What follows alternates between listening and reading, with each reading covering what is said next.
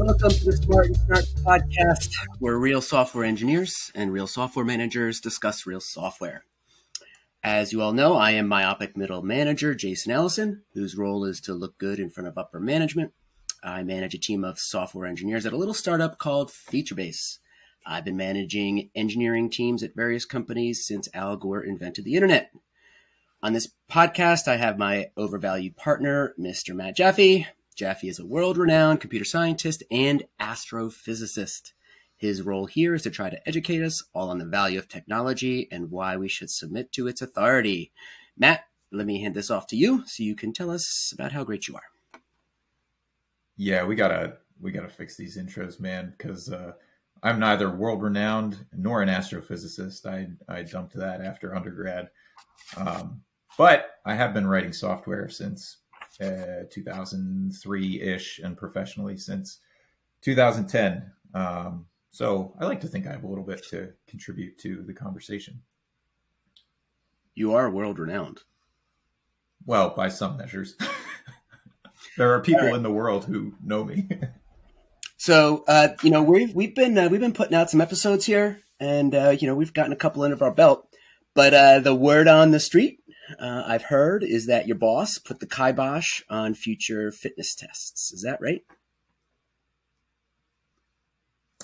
Yeah, I think we're only going to be able to do mental fit checks from now on, rather than physical ones.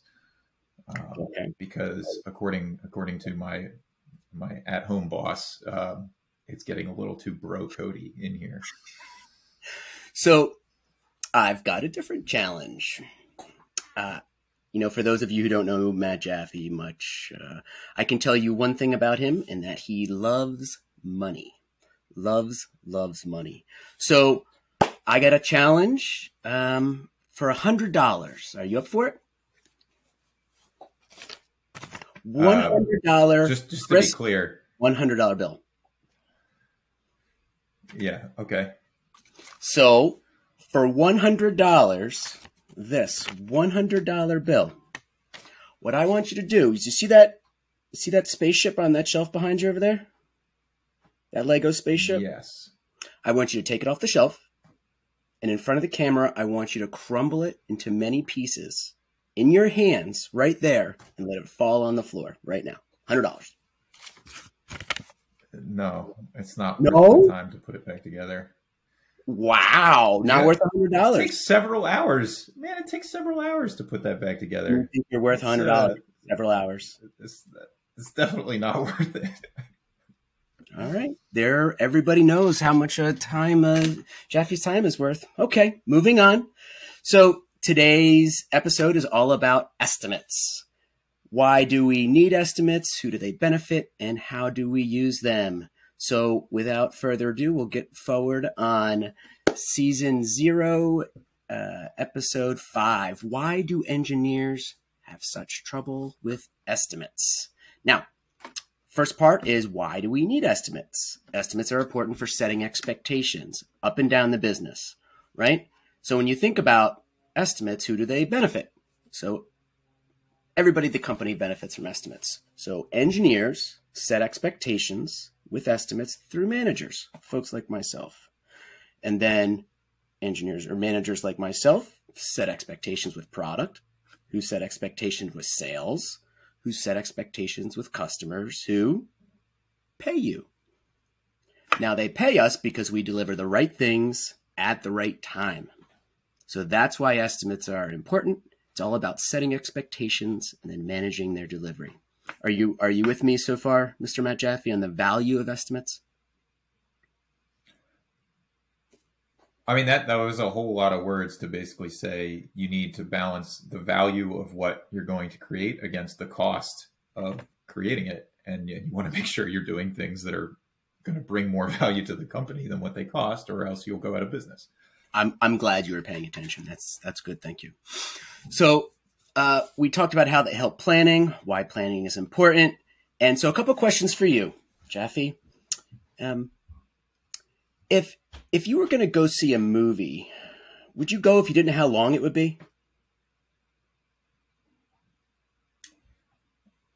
That's a really interesting question, actually, because depending on the movie, I might just for the novelty of it. You know, Oh, just go in and not know how long it's going to be. I would take a lot of snacks and probably monitor my fluid intake, but I might do that. Yeah, so if there was like it's not like you're chained to your seat. Like if you got to go, you can okay, go. all right. So what I'm hearing you say is if, NASA, worked with a Lego company and they put on a movie and you didn't know how long it was, you just show up and you'd be there forever, right?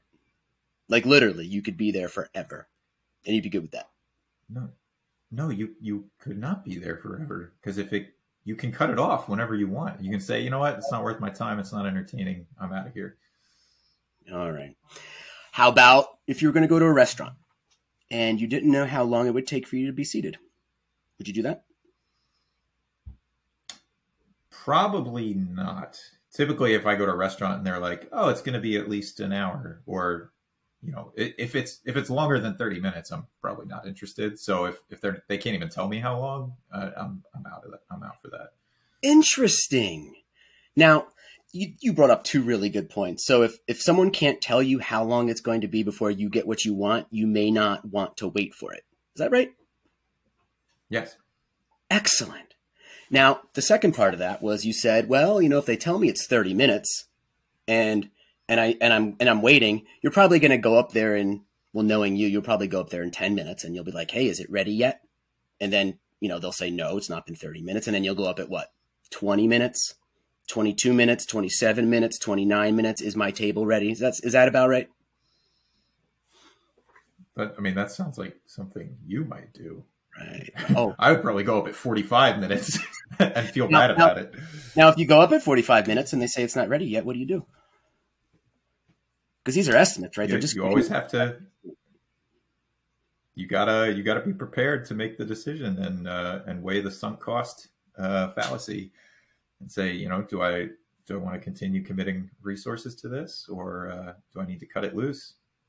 I knew I just had a feeling you were going to bring up the sunk cost fallacy. I just had a feeling, but it's a really good point, right? So, but could you imagine walking up to a restaurant and you say to the host or hostess there, how long will it be for the table? And they go, you know what? I don't know. I just don't know. You're probably going to leave, I think, right? Well, it depends on how desirable that restaurant is. If I've heard a million great things about this place and they just have the best food ever and it's going to be a life-changing experience, I might just be prepared to wait, a couple hours. Franklin Barbecue here in Austin, Texas, people line up for 4 or 5 hours to get first go at that. So, I think it depends on what you expect to get out the other end, how long and how crappy of an estimate you're willing to put up with. Yeah, so if you're not sure how long it's going to take to put that Lego spaceship back together, you might just keep doing it, right? 4 or 5 hours, you'll just still keep going, even though you're not exactly how much longer it's going to take.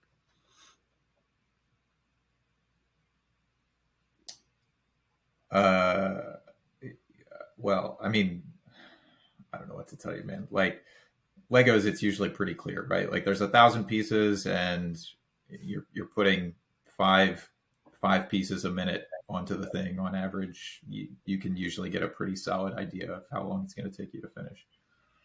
That's really interesting you should say that. So it sounds like if you have an existing pattern of something that you've done before, and, just guessing here, but you've probably played with Legos for a long time. If somebody hands you 1,000 pieces of Legos, you're going to be like, oh yeah, I've done that before. I have a good understanding of the complexity and how it works, and I'm probably not going to be surprised. So I can probably give you an estimate. Does that sound right? Yeah, that sounds right. Because you probably have, like what would be something like that? Like a confidence interval or a level of confidence of the complexity, right? Yeah, I mean, building a Lego set, and some are more complicated than others, but basically each step, they lay out the steps in a pretty easy way, and it's pretty much fixed complexity task, for each step. Fixed complexity, almost like there could be a model for how to estimate how long it takes to put Legos together. Oh yeah, you could absolutely build a pretty reliable model for that task, I think. Now, would the model for building Legos be the same for you, an expert clearly in that space, compared to someone like I don't know, somebody who's never played with Legos before, like a troll or something like that, right? Yeah, no, I think you'd have to have a parameter in the model to kind of account for the experience level. And if it's someone who's literally never played with Legos before, there's going to be a big difference in their effectiveness between the first piece and the last. Like they're going to learn a lot, just in that one set, and so their speed of going through the steps is going to tick up throughout even just building one set. But at some point, you kind of level off enough that you could probably dumb it down to a much simpler model that just does a pretty linear prediction. It almost sounds like you're talking about an estimation model. I don't know exactly what you mean by that. Tell me what an estimation we'll, model we'll, is. we'll get to that. That's kind of like the second level. I need to bring you along a little bit. So there's a really good book. I doubt you've read it. It's called How to Measure Anything. Have you heard of it? Hubbard. I haven't heard of this one. The author. It's excellent. I mean, could you imagine, how do you measure anything, right? And we're talking time and complexity, right? So we're not actually pulling out a ruler, but we're estimating anything. So I'd like to give you an opportunity to speak. You've been pretty quiet the whole time. Pick anything you want me to estimate. Preferably an estimation in time. Anything. The floor is yours. That I want you to... Yeah, I'm going to show you through example how easy it is to estimate anything. Oh, okay. Let's see. I would like you to estimate how long it will take. Let's see,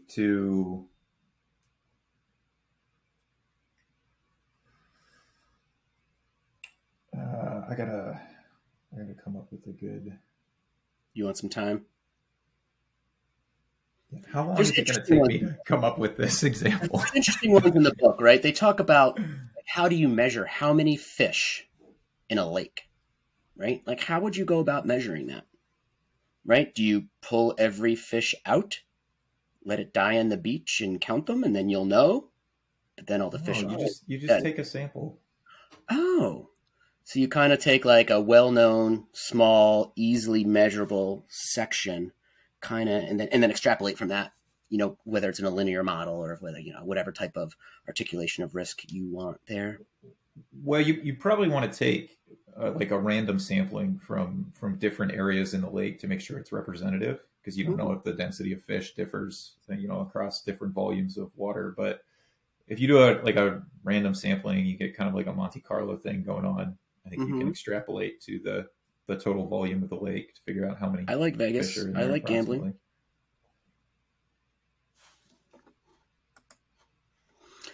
So yeah, I mean, anytime I can go to Monte Carlo, I want to be there.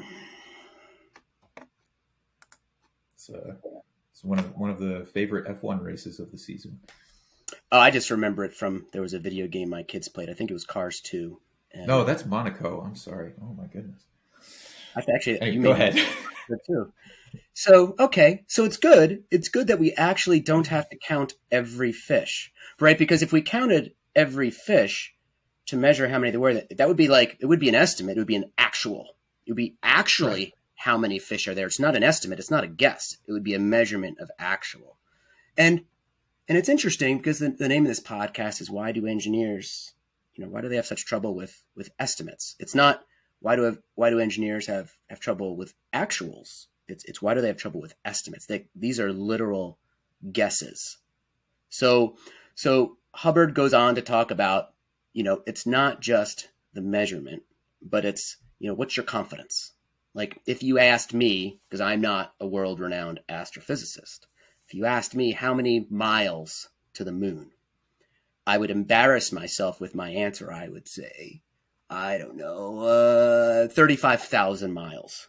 And my confidence would probably be 6%, right?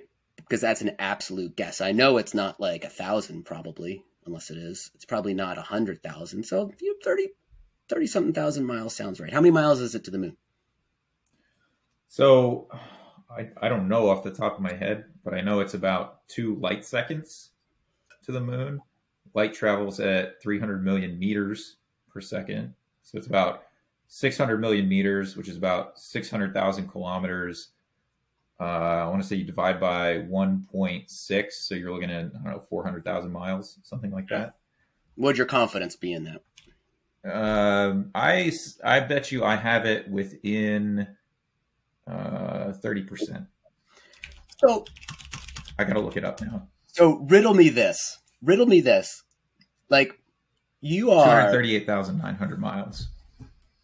You are a software engineer, and I'll go as far as to say not a strong estimator of software. Yet you just guessed at how many miles it was to the moon based on some abstract notion of the speed of light. Yet you were able to provide an incredibly accurate estimate. How was that? How did you do that? What I just talked through my entire reasoning.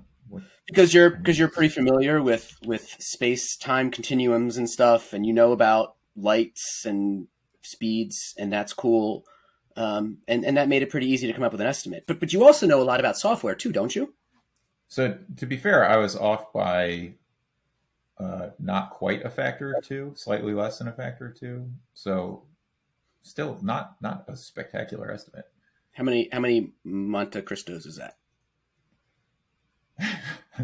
How many sandwiches stacked on top of each other? I don't know. What are you asking me? All right. So estimates. Now you talked a little bit earlier about coming up with an estimation model for Legos, right? Well, I use the term estimation model. Have you ever heard of capability maturity model? CMMI, Carnegie Mellon's? I mean, this is probably before your time because you're pretty young. You know, this is a waterfall concept, but they're estimation models for actually are you literally looking it up right now, what I'm talking about? Yes. Yeah. Wow. So back in the day when, we wrote good software, not just fast software, we had estimation models. And we actually, they had different aspects of it where like, have you ever worked on this before? Is there an existing pattern? Do you have to interface with other teams? Do you have to integrate with different products? Who's doing the work? Is it a junior engineer or senior engineer? And you did some maths, right? You took out your abacus, you did some calculations, and boom, you had an estimate. What happened? Did you not learn about that at your universities? No, capability maturity model was not something that was taught. Yeah, no one likes it because it's process, right? It's work, and it's like, it takes me away from my keyboard and banging away, and my printfs and my code lines, and it's you have to do some thinking, and yet we don't do that anymore in the software world. Why do you think that is? Probably because it didn't work very well. Oh, because it was a bad predictive model, or because the waterfall concept of fixed price contracts and needing to think out 3 years with set requirements, or was that the problem? I think there's several problems. I mean, most software development projects, I think we talked a little bit about this before, but most software development projects, the requirements evolve as you do the project, right? Would you agree with that? Absolutely. So as you begin to deliver capability to the end customer, they learn things about what they want and what they need, and the requirements develop and change. So trying to plan out software 3 years in advance just sounds absolutely ludicrous. I mean, look at what's happened with large language models in the last 3 months. It's like you can't even keep up. There's so many changes happening. That makes absolute sense. And that's absolutely why there are not fixed price contracts anymore, unless you're building, spaceships like that. But yes.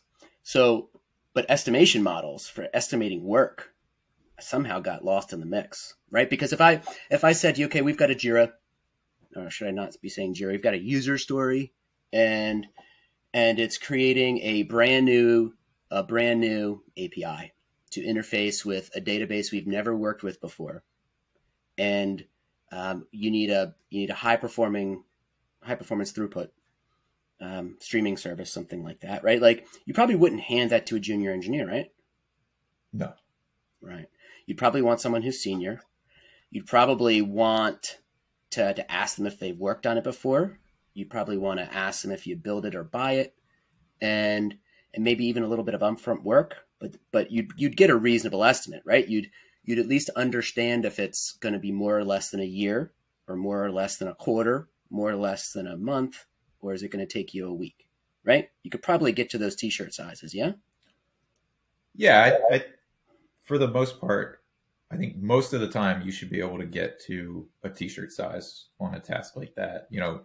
If it's going to be closer to a week than a quarter, yeah, you should most of the time be able to pretty accurately say that. Okay. So this is, believe it or not, this is all just the upfront context here.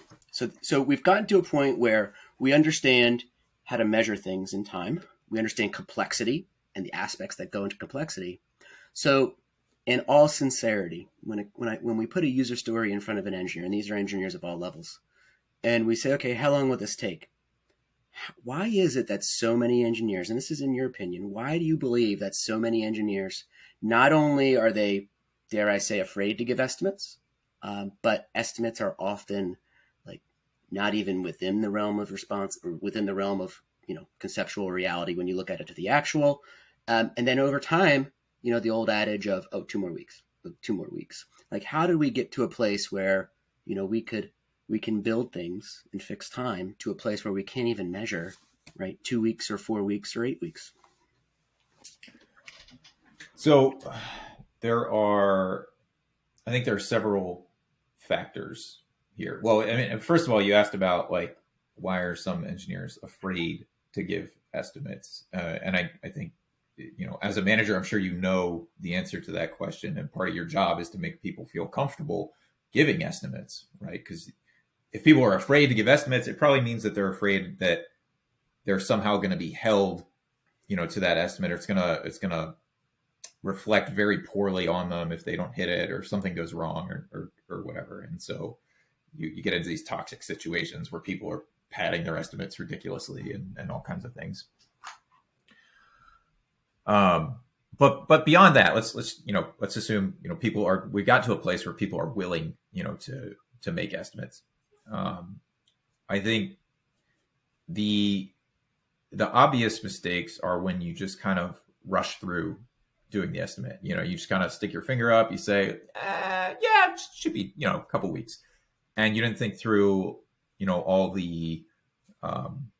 all the bits and pieces very carefully. You didn't think through like, well, how are we actually going to deploy this? How are we going to secure it? Like if I'm the one writing this, like, is there a particular person I need to review it? And are they on vacation? And, there's all kinds of little knowns that if you think about it for a while and you actually do a little bit of that upfront planning and do a little bit of that work, you can get to a much better estimate, than if you just kind of, I'm kind of tired right now and don't feel like thinking about this. I'll throw out a number. So I want to touch a little bit on the first part, because I've spent a lot of time thinking about that. As a myopic middle manager, I'm known for dates and names. Matt, when's it going to be done? Matt, when's it going to be done? Matt, is it done? Is it done? Matt, you said it'd be done. Right? And I'm like, how did we get there? I want to bring in a tangent from the side, which is, classic management weren't individual contributors. Like, that was a thing. Like, you were a manager and you were never an individual contributor. And I've seen in our industry, probably in the last 5 to 10 years, you see all the time, like job postings. It's like, you need to have been an individual contributor. And I think we had like a generation. We had a generation of myopic middle managers who didn't understand individual contributor work. They didn't understand complexities, and what they understood was micromanagement. And how that happened, I don't know. But I do think that we're recovering as an industry from that now. And I do think that, to your point about, making people feel comfortable is really important from a, what is that term? From a leader, a culture, whatever, anyway, but somebody who's a manager who's going to be empathetic and sympathetic to the actual plight of trying to estimate. Do you buy that? Yeah. Yeah. You think it was, how do you think that happened? Do you think it was like the IBMs of the world and the Xeroxes and, just like, oh, we need to deliver on time. No, you told me this. It has to be that way.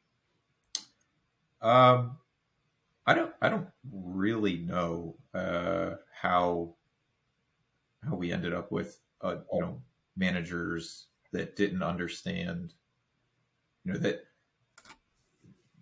weren't capable of doing the work of the people they were managing, and that being like a widespread thing, and everybody, and being just kind of like expected, and then those managers not really having the empathy, generally speaking, to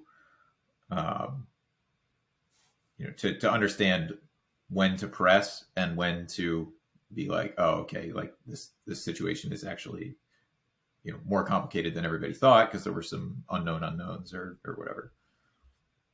I think one thing it could have been is, when I got out of school, this would have been back in 97, software engineering was in high demand. So the quantity wasn't there. The quantity of individual contributors were needed to do the work, and you had to bring in managers to manage because you didn't have enough software engineers. And we may be overcoming that now, right? Where there's kind of enough people out there who have actually done individual contributor work to make it worthwhile. I want to touch on what you said, and then I have another point. But you talked about engineers kind of glossing over complexity and being like, oh, I don't have time to estimate. I'm just going to give something out. So are you familiar with the concept of bike shedding? Oh, yes. So I am a huge believer in bike shedding. So for listeners, bike shedding, please read about it. It's super interesting. I'm going to probably butcher the original bike shedding concept, but it was, people at a nuclear power plant, and they have three things on the agenda. One was reviewing the layout of the new plant. One was like, what time are they going to have tea? And the third item was, what color is the bike shed going to be? And the first item was reviewing the plans for the floor plan of the nuclear power plant, and glossed it over and got it done in 3 minutes. Second thing was, and I don't remember the second part, but something like, what time is tea? And I think they're like, oh, we always have tea at the same time. And then the third one was the color of the bike shed. And they spent 45 minutes of the meeting talking about the color of the bike shed because everybody has an opinion. So when it comes to subjective things that are easy to talk about, you end up spending your time talking about it. When it comes to complex things and hard things, and where you have to dig in and, burn brain cells, a lot of times people want to gloss over, and that's a serious risk. And I think it, kind of shines light on that, where if you make a mistake, the layout of the nuclear power plant, because you glossed over it, like that's not something you want to do. Have you seen that in this industry, Matt? Oh yeah. I mean, you see this stuff constantly. And I think one of the biggest level ups you can have as an IC or a manager is to recognize when the conversation that's being had is not worth the oxygen that it's burning, right? Like, when you can just say, like, we don't need to talk about this with 9 people on the phone, right? Like, somebody just make a decision. Happens all the time, and the more it happens, the more kind of like depressed people are, because it, like, everyone starts to recognize after a while that, like, these conversations aren't that useful, and it's exacerbated if there are people in the room who only give their opinion, when it's about something subjective, and because that's, you've got like a loudmouth who just wants to talk, but can't weigh in on the detailed technical stuff, and it just kind of like drags the whole team down. All right, and I'm sure our listeners, a lot of folks have seen that, but I really want to talk about the third part, which is you use the term. Oh shoot, I want to use my term, which is sandbagging. What term did you use? Inflating the estimate. Yeah, I might have said padding. I'm not sure. Adding, yeah. So this is the most important one to me, and this is what I was hoping we could spend our last few minutes here talking about. So sandbagging the concept of, well, I don't really know, so I'm just going to add 20 to 30% on it and just do like that. So sandbagging, in my opinion, as a manager, is the worst thing any software engineer can do. And the reason for that is the most healthiest relationships in companies are through trust. Right? I talked about the chain, right? I opened up giggling, right? The chain of the engineers to the managers to product to sales, right? Up and down, you need to trust each other. You don't trust each other that you're going to get your estimates right. I mean, that's been the point in the beginning, is that they're estimates, they're guesses, and they have confidence intervals, but they're estimates, right? But they need to trust that they believe you, and that you will work on their behalf. And it's been my experience, actually, this is surprising. I don't know if this has been your experience, but every salesperson I've worked with, they just want somebody they can trust. That's it. They want to know that they're not going to be left hung out to dry. So, right. So trust, you got to give an estimate. And if you start padding your estimates, you're going to be known, we used to call it a sandbagger, right? Oh, you're sandbagging your estimates. Well, people sandbag their estimates because of the myopic middle manager. So when you miss it, right? Everyone puts their thumb down on you. It's been my experience, and I've got tons of stories about this, but when you're honest with people and you say, this is what my estimate is, I don't call it sandbagging. Some people will say it's the same, but I think about it different. It's an articulation of risk, right? If you're sandbagging just because you're afraid, that's wrong. If you're articulating risk because you've never worked with another product before, you've never worked with that team before, or there's a brand new engineer, you can articulate that risk, right? But you got to be transparent with that. And I'm sure, lots of people have done risk analyses, but when you manage to your estimate and you're open with people, I was always taught you want to try to manage within 20% of your estimate. If you can get within 20%, you're good. Not a factor of 2, mind you, but 20%. And just be honest, because what's going to happen, since they are estimates, they're going to balance out. I lost you. So what? I can hear you. Did you not pay your bill? See, you really should take this $100 so you can pay your maybe get a little upgrade, maybe get an upgrade, a couple mega flops. Can you hear me now? Yes. Yeah. We'll see how that comes through in the recording. Okay. But okay. I missed probably 10 seconds of you there.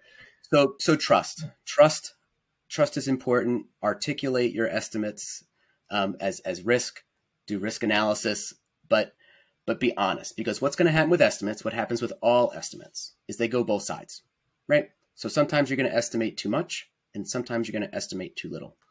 Don't be that person, don't be that engineer who always takes up all the time for their estimate. If you can deliver early, because if you can't deliver early, then people will understand that. And when you build that trust over time, and you work with product and you work with sales and you're honest with them, they're going to support you because they know that you're trying and they know that estimates are in fact estimates. You buying this, Matt? You buying the trust factor? I am, but there are a few things actually I wanted to talk about with estimates, because I think if you do the things we talked about and you spend an appropriate amount of time in planning, you don't try to plan 3 years out, you try to plan, a couple of weeks out at fine granularity and a few more weeks at kind of a coarser granularity. Most of the time, I think you can make reasonable estimates, and most of the time you can hit them. And I think if you do that, that's enough to build that trust you're talking about. Circling back to the whole fear thing, I think the reason that a lot of engineers are afraid to make estimates, one other reason, is that every engineer has been in a situation where they thought something was going to be easy and they uncovered an unknown, and they are staring at a terminal with an error on it that they don't understand, and nothing's coming up on Google, and they just have absolutely no idea how long it's going to take to debug. right? Like there's an infinite stack of complexity under the thing they're looking at. There's an application stack, there's an operating system, there's a CPU, there's compilers, and they're just like, I don't know why this is happening. It doesn't make any sense. I'm completely blocked on it, and I have no idea how long it's going to take me to figure this out. I don't even know where to start. That doesn't happen that often, but if that's what you're thinking about when someone asks you to make an estimate, that makes it really scary to make that estimate. I would call that an edge case. You know, because I see lots where engineers don't want to make estimates, but let's play that one out. I've been in those situations, and I actually find those easy to estimate. Remember, an estimation is just transparency and a measurement of time, right? I'm going to tell you how long I think it's going to take. So if I was at a terminal, if you handed me a Linux terminal here with an error that I'd never seen before, and look, I'm a myopic middle manager, so I don't know anything about the technicalities of it. I can tell you exactly how long it would take. First, I'd spend less than an hour seeing if it was an easy fix, less than an hour. After the second hour, I'm going to go reach out to teammates, anybody at the company, right? And now, if this is a production issue, I might accelerate this, but I'm going to spend 1 hour, and after 1 hour, I'm down the foxhole, so I'm done. I'm only giving myself an hour. Then I reach out to teammates. We probably got a couple hours. I don't know if we need a tiger team. I don't know how big of a deal this is. They got a couple hours. After a couple hours, I'm calling. I'm paying for professional services. Now, that's not always possible, especially if it's a homegrown product, you know, but I'm escalating as high as possible, right? Because if it can't get, if no one at a company can give an estimate on how long something's going to take that's mission critical for 4 hours, you got to go all hands on deck if it's that big of a deal. And, you know, I don't want to get into the debate of open source community versus black box big companies, but the one benefit of a big box black box company is that you can pay for professional services, right? You can make it somebody else's problem to solve and solve it with money. That's not always available, especially for a startup like ours, but that's how long I would take. I would say, I think it's going to take 1 hour easy fix, 4 hours company wide. After that, we're probably in days, because if it can't get solved by the entire company in 4 hours, then it's a really big problem.